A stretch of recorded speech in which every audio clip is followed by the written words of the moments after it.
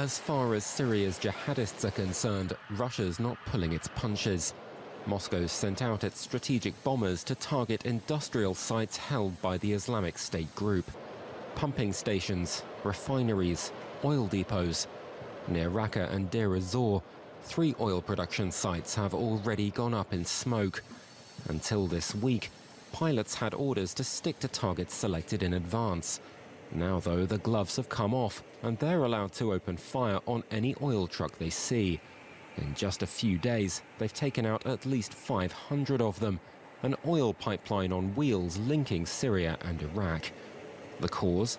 The jihadists' reliance on local oil resources to fill their coffers. However, with not just Russian aircraft on the prowl for targets, but American and French ones too, it seems the IS group may soon need to change its strategy.